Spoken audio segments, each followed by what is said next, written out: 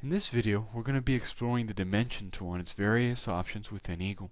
So let's go ahead and get started. I've set up this very simple little demo board, which is going to allow us to try out the different dimension options. So first we click on the Dimension command.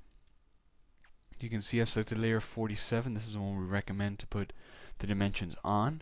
There is a dimensions layer, but that is the one that should be used to define the outline of the board. As you can see, all of the parameters of the dimension command are adjustable here at the top, and they can be defined on a case-by-case basis or globally. Let's go ahead, we can click here and we get the length of this wire.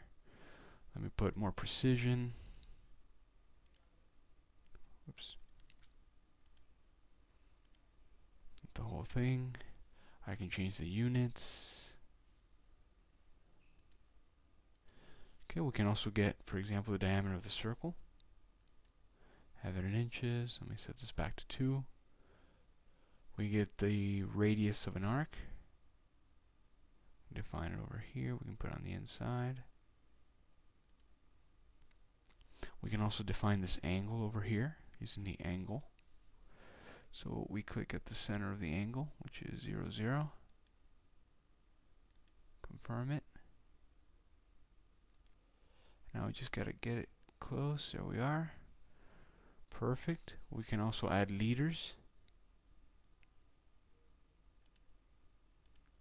As you guys can notice, this is all snapping to a specific object. If we hold down the control key, we can place it anywhere. So I'm holding down control now, and I can place a leader and randomly put dimensions anywhere.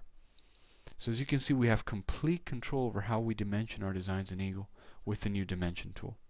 Thank you very much for your time.